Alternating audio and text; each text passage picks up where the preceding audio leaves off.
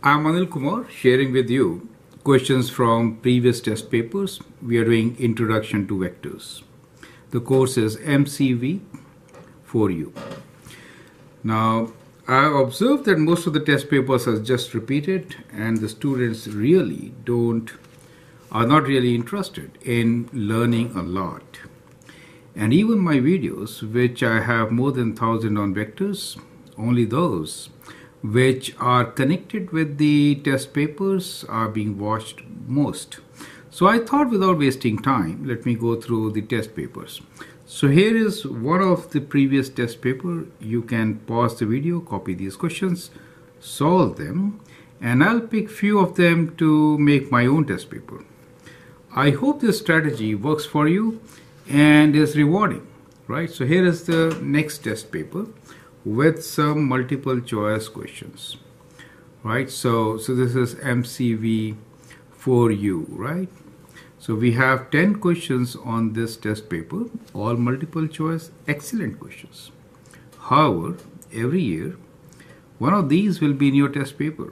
So the idea here is to make a sample test paper from what we have rather than innovate something, right?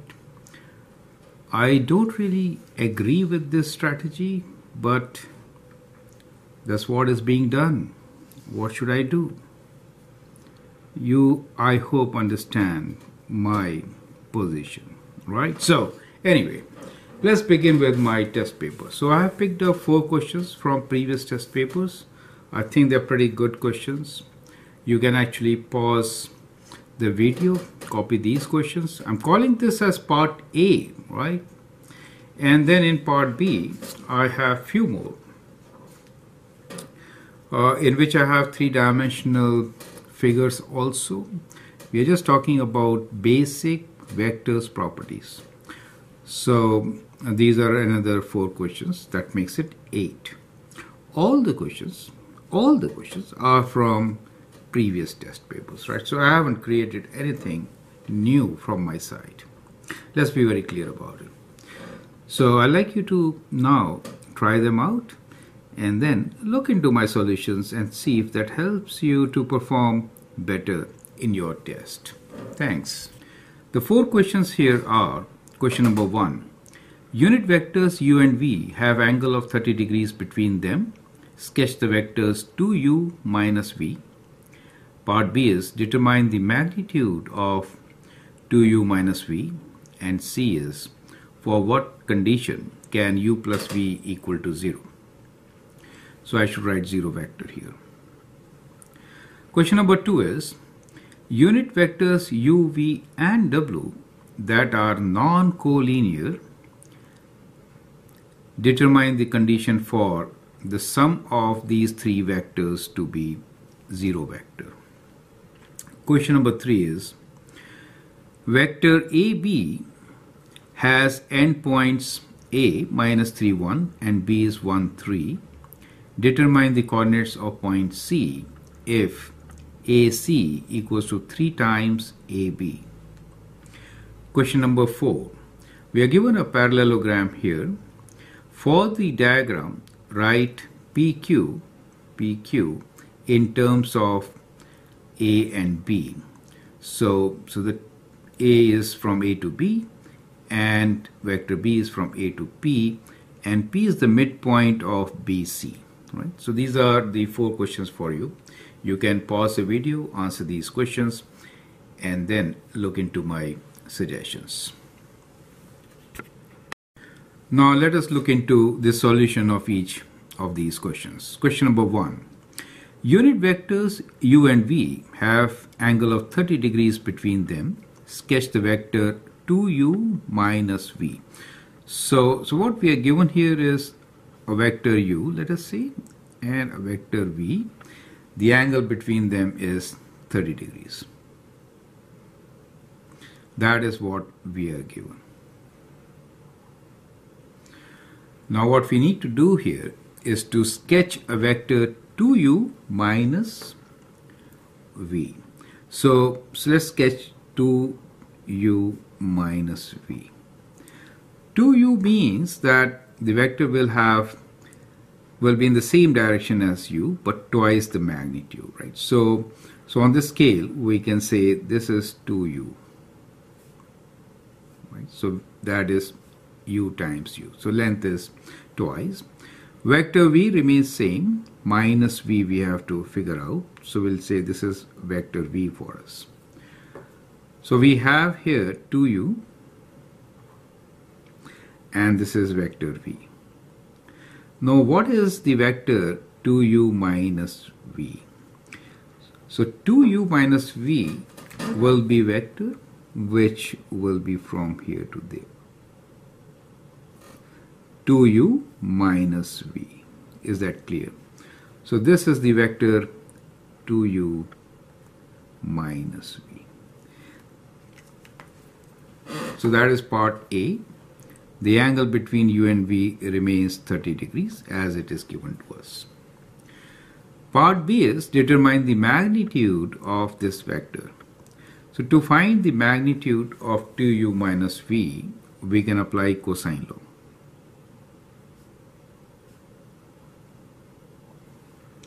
So we can say magnitude of 2u minus v is equal to square root of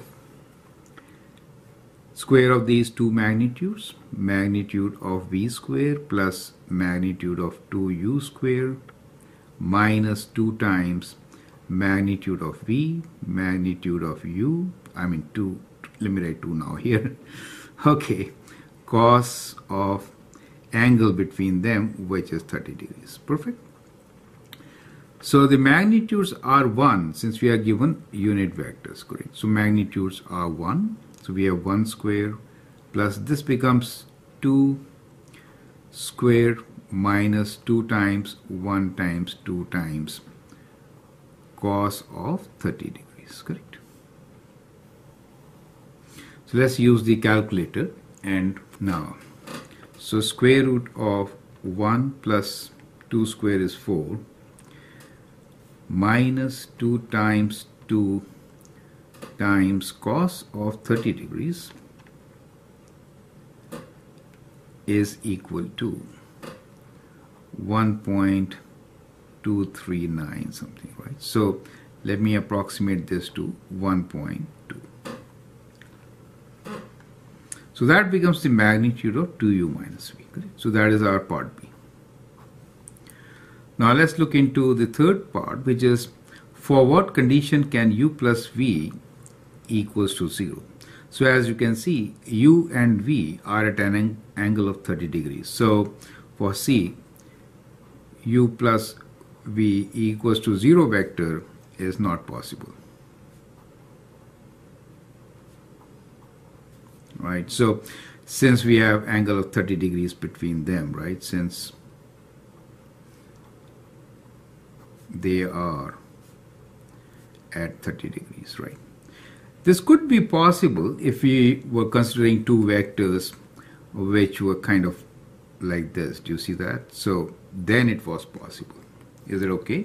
So if you have vector A and vector B, and let's say their magnitudes are unit vectors, then it was possible for two vectors. Not in this case. So I hope that is clear, right? Now let's look into the second question, which is kind of related but interesting. It says, unit vectors u, v and w that are non-collinear, that means they are not along the same line, they are given to you, are given. Okay. Determine the condition for u plus v plus w equals to 0. Is that possible? So what we just saw, that u plus v cannot be equal to 0 vector. However, if we have 3 of them, can we have 0 vector? Now this is a very important question to understand. Now this is possible. The answer is yes. Can you tell me how? Now this is a very good question. It is possible if you have, let us say, u vector, let's say this is my u vector, and somehow if I am able to make a triangle which could be kind of like this. That's the second vector. And if the third vector returns to the same position, in that case, you can see that sum of uv and w is equal to 0. Is it okay? So if you can form equilateral triangle,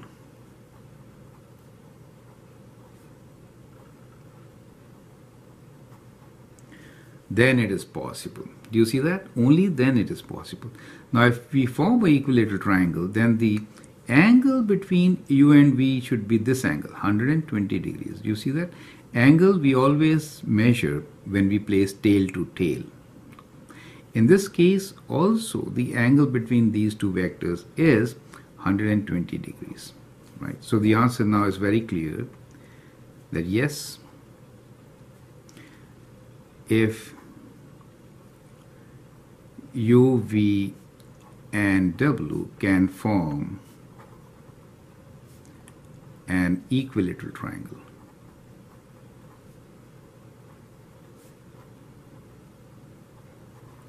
so that means the angle between them is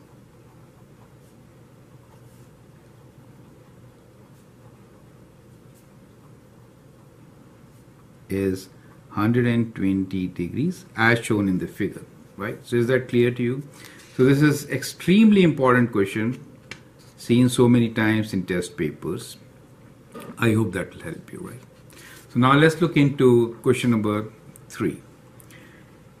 Says vector AB has endpoints A minus 3, 1 and B is 1, 3. Determine the coordinates of point C if AC is 3 times AB. So let's sketch it just to give you a better idea of the whole thing.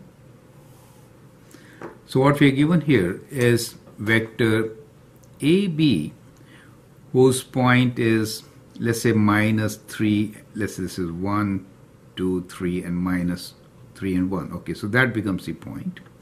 And B is 1 and 3. Let's say this is 1 and let's say this is 3. Okay. So the vector AB we're talking about is this vector. Perfect.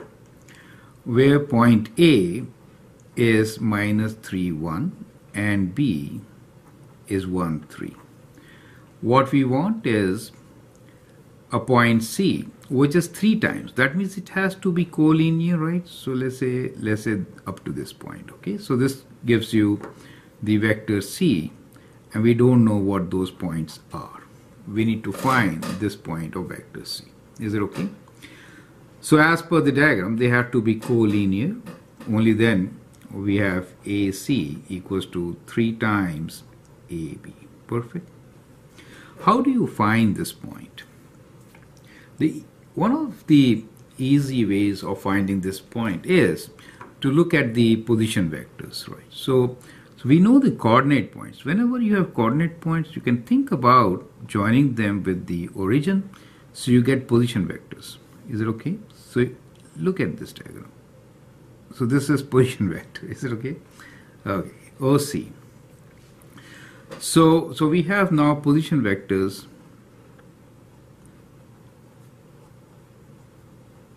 So whenever you have from the origin, they are called position vectors, right? OA, OB, and OC. Perfect.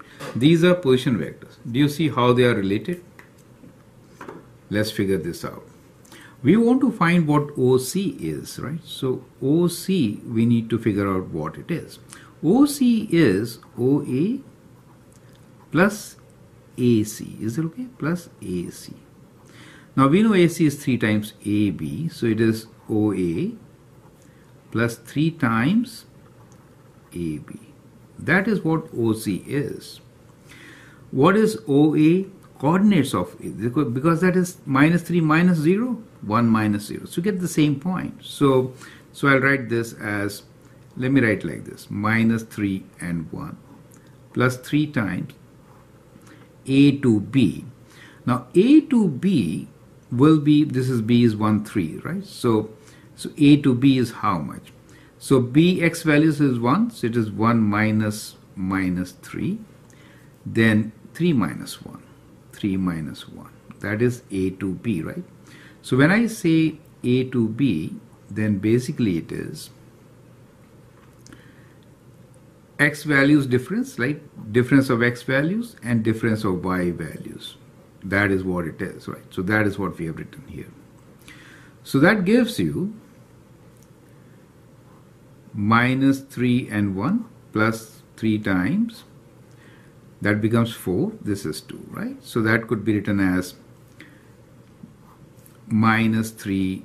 3 times 4 is 12. 1 plus 6, right? So which is 9, and 6 plus 1 is 7. So that is how we do vector addition when you are given the coordinates. So that gives you the coordinates of point C directly, right? So therefore, C point is 9, 7 for us. Is it okay? So that is how we are going to solve it. So it is a very interesting way of doing it, and I hope at this initial stages, if you learn such methods, that will be very good for you. Now here is the last question of this first part, part A. Question 4. For the diagram, write PQ in terms of A and B. So we need to write PQ in terms of A and B. Now we are given a parallelogram, right? So we have a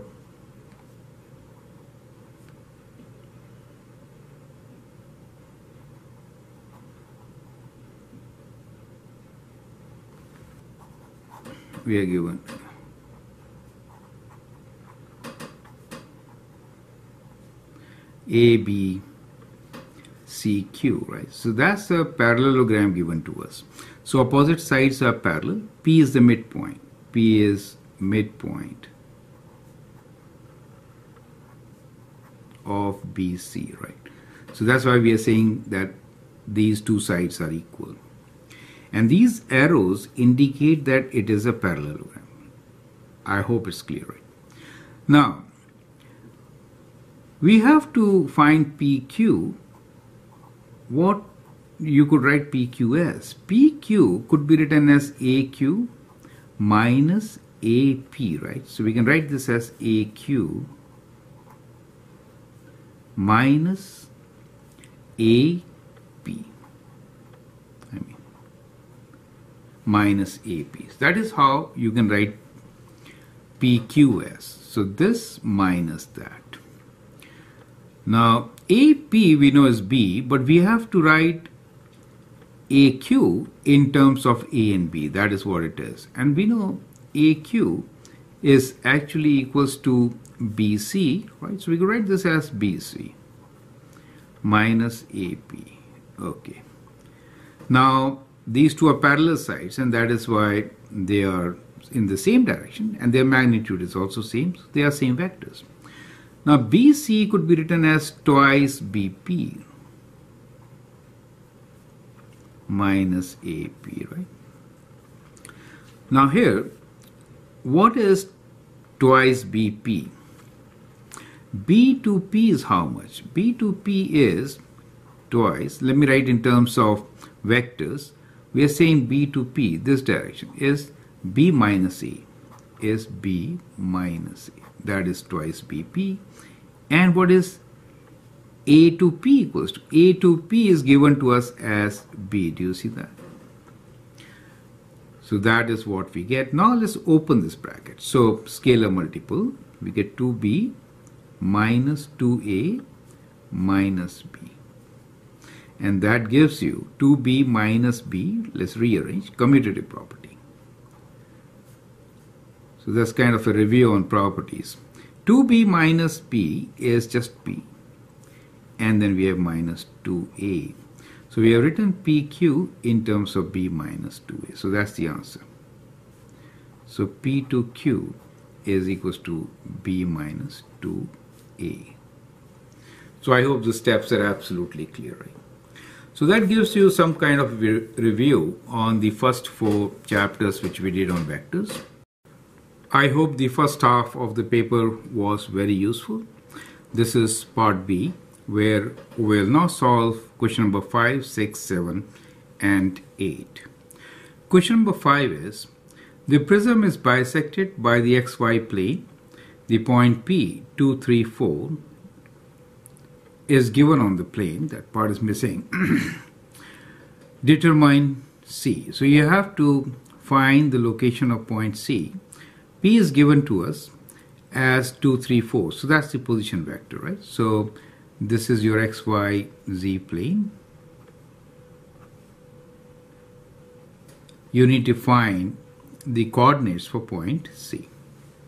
Question number 6 is, given vector u equals to 3x7 and v 5xi plus xj, solve for x if the sum of u and v is magnitude of the sum of u and v is 10x. Question number 7 is, triangle PQR is an equilateral triangle and O is the centroid of the triangle. Express PO in terms of PQ and PR. Question number 8. A bird flies 50 meters from its nest to a feeder which is on a bearing of 120 degrees. From the feeder it flies to another flower which is 30 meters away on a bearing of 170 degrees. Find the displacement of the bird from its nest.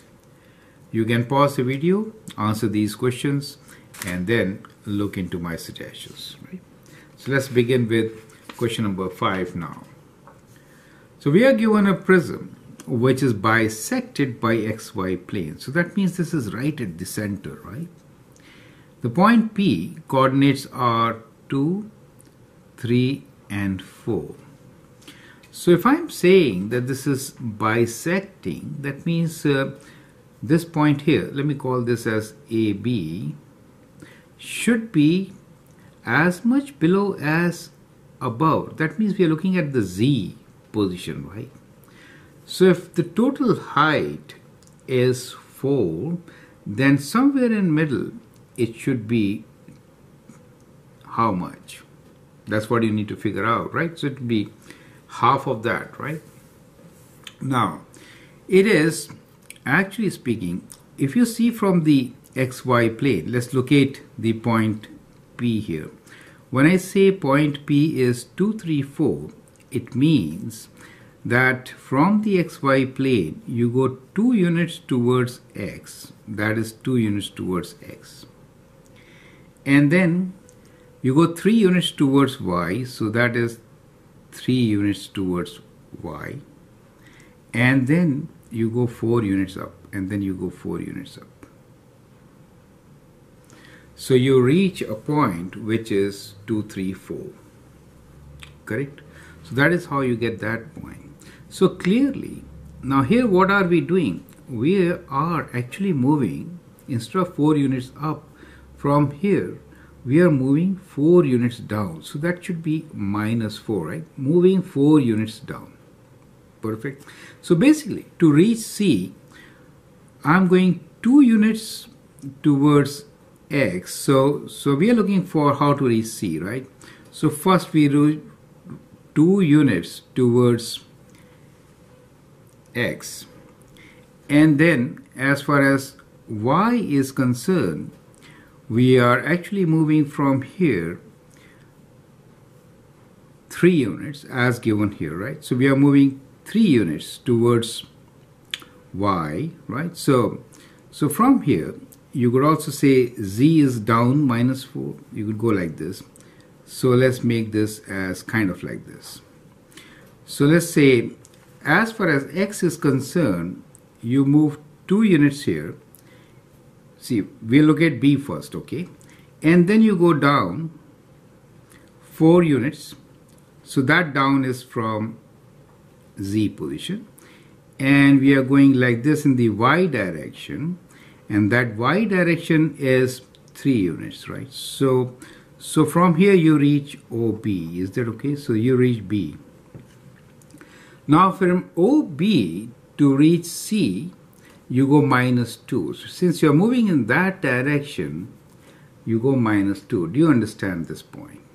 So OC should be 2 minus 2 as 0. 3 minus 4 doesn't make sense to you. So that is how you could get the point C.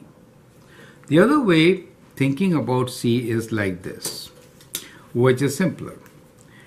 You do not move along X, right? Now, since you understand this, you move along Y, so you move along Y, which is 4 units along Y. So what we are doing is, we are not moving along. So as you can see, to go from O to C, we may go along the y-axis first, so that is 4 units, right? So that is 4 units. So this is 4, and then come down as far below as we had gone up, which is minus 4. Minus 4. I'm sorry, this is 3 units. That is 3 units, right? Y value. So you go 3 units to the right, and then come down 4 units down. So the coordinates for C should be 0, 3, minus 4. So get 0, 3, minus 4 as the coordinates for point C. So I hope the concept is absolutely clear, right? You'll also see that point C lies in YZ plane, right? It lies in YZ plane. Question number 6. We are given vectors u and v. We have to solve for x if magnitude of u plus v is 10x, right? So let's rewrite. We are given vectors u as 3x plus 7, vector v as 5x. We could write in the similar way, 5x, this is the I component along the x-axis, and xj means y component, right?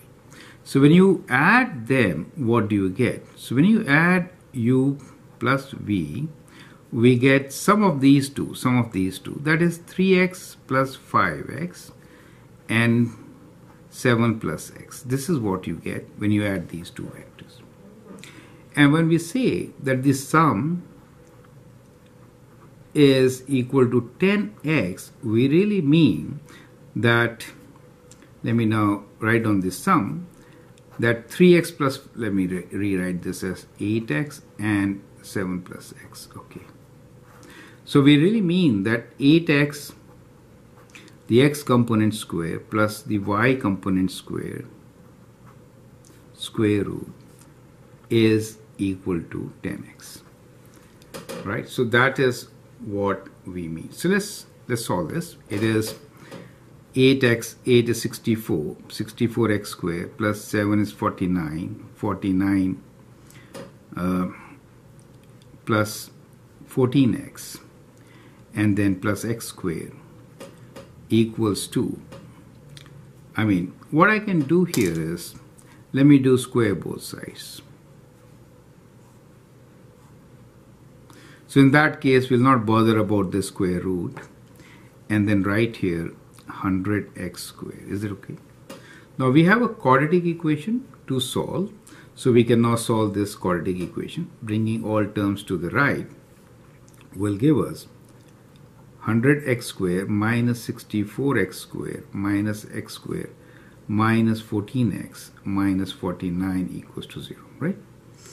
So that becomes the quadratic equation. We can always use the calculator.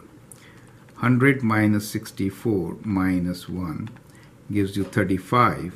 So we have 35x squared minus 14x minus 49 equals to 0. Right? So that becomes the quadratic equation. Now to solve for x, we can use quadratic formula. Let me push it a bit. So the value of x can be calculated as minus of b, which is 14, plus minus b square, which is 14 square minus 4 times ac, 35 times 49 with a negative sign, okay, negative sign, divided by twice 35. So that gives you 14 plus minus. Let's calculate the square root part. So that minus makes it plus actually, right? That minus makes this plus. So let me rewrite this. 14 squared plus 4 times 35 times 49 over 70. Okay, so the square root part here is 14 square plus 4 times 35 times 49, which is 84. So we get 14 plus minus 80, 84 over 70, right? So we have two possible solutions. So if I do 84 plus 14 divide by 70, I get a value which is 7 over 5. And if I do 14 minus 84 and then divide by 70, I get a value which is minus 1. Correct? So there are two values, possible values of x, and so my answer is x equals to minus 1 or 7 over 5. So I hope that is absolutely clear. So it's an interesting question. You are given the magnitude of sum of two vectors, and that is how you can find it. Remember, you have to list both the values to get full marks. I hope that helps. Question number 7. Triangle PQR is an equilateral triangle and O is the centroid of the triangle. Express PO in terms of PQ and PR. So let us sketch the scenario, right? So this is an equilateral triangle PQR. Okay, so let's write this as P, this is Q, and this is R. Point O is the centroid. Centroid means where all the medians meet, right? So if I join this point, so these two are equal, that is a centroid. So here, if I locate a midpoint here and I join that, so that becomes the centroid, right? So that is how you locate the centroid. So we are given centroid as O.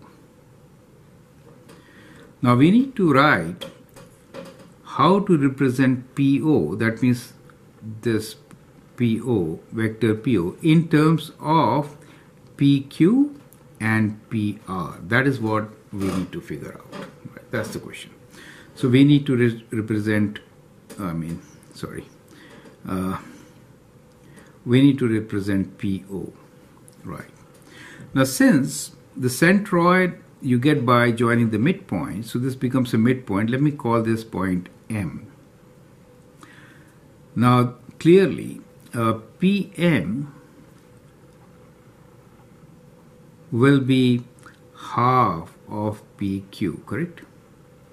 PM is going to be half of PQ since it is the midpoint. Perfect. We need to find what PO is. PO, now one more property is very important to understand, is that centroid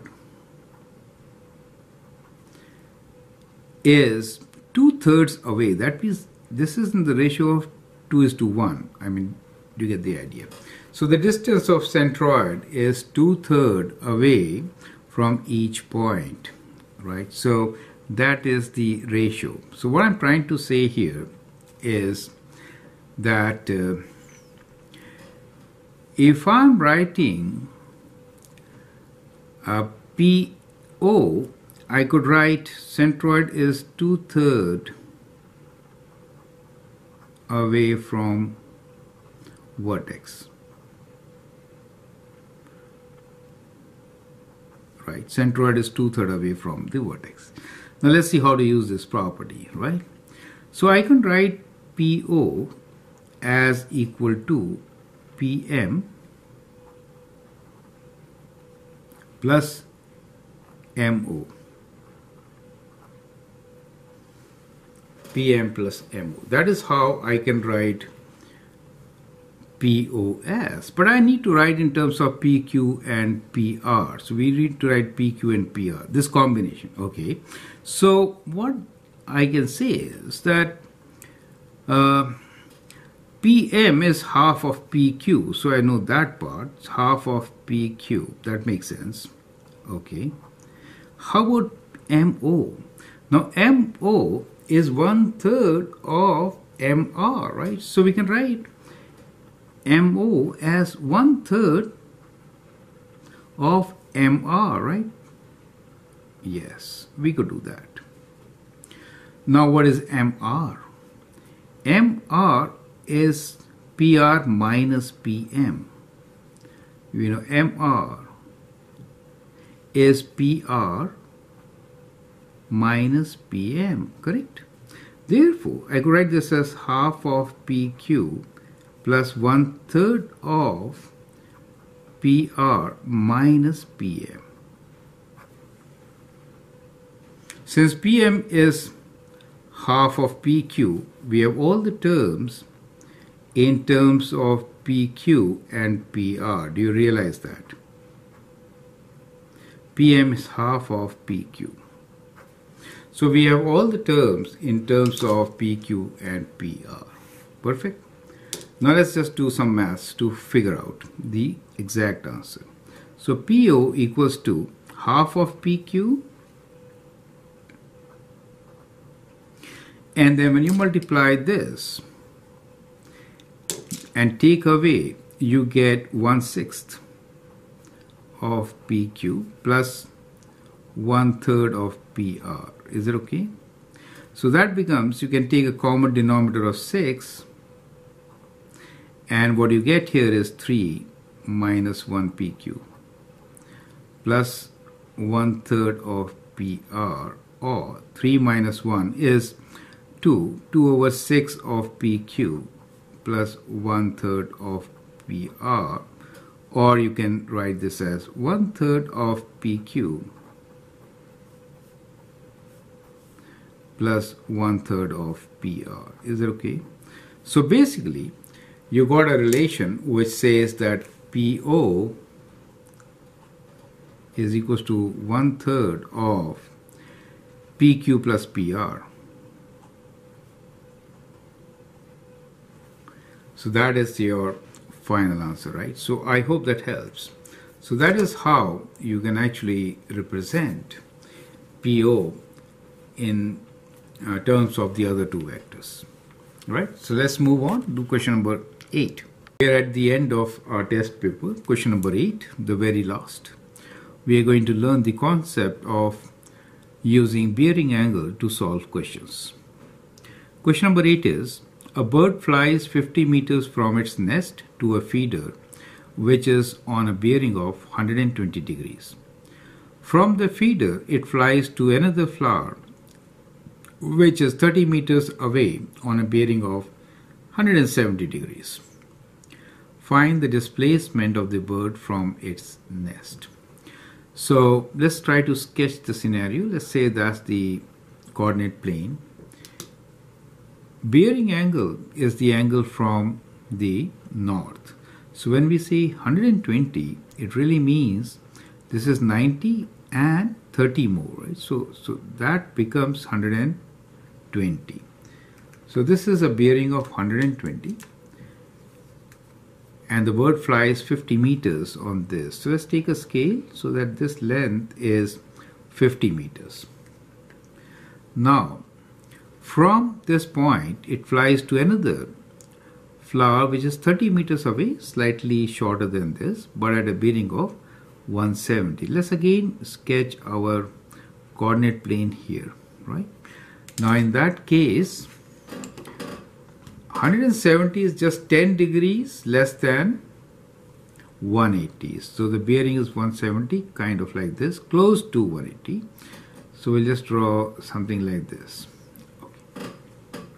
A shorter line to indicate that it is lesser length. Now we can label this as 120 degrees. This is 170 degrees. That much is 50 meters, and this is 30 meters. What do we need to find here is the resultant, which is basically the distance from the starting point, which is the nest of the bird, to this point. So the distance we are looking for is this distance.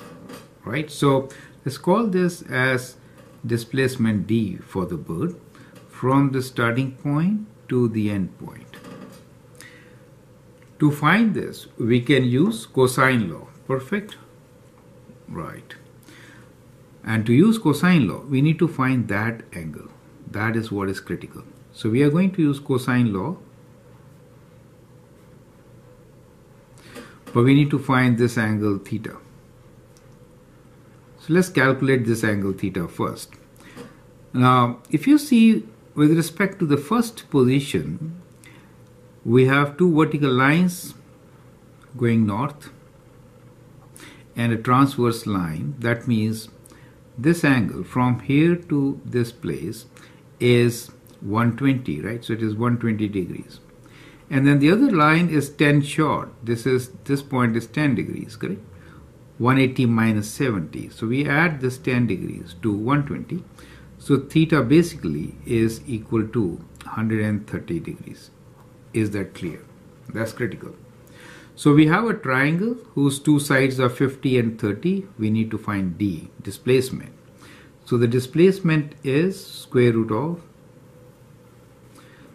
of one length, which is 50, plus 30 square minus 2 times 50 times 30 times cos of the angle, which is 130 degrees. That's it. So that is how you can get displacement. Let's do it. So we have square root 50 square plus 30 square minus 2 times 50 times 30 times cos of 130. Bracket close, equals to 72.99. So we get answer 72.99. The units are meters. This could be rounded to 73 meters, correct? So that becomes the answer. So that is how you can calculate. But I hope you understand and appreciate how we calculated this particular angle. With this, we come to the end of first test on vectors and their properties. I hope you find it useful and interesting. Feel free to write your comments and share your views. I have a playlist on practicing similar questions, and I'll encourage you highly to look into 6.1, 6.2 playlist so that you really get all the concepts and perform better. Thanks for watching. If you share and like my videos, that'd be great. Thank you and all the best.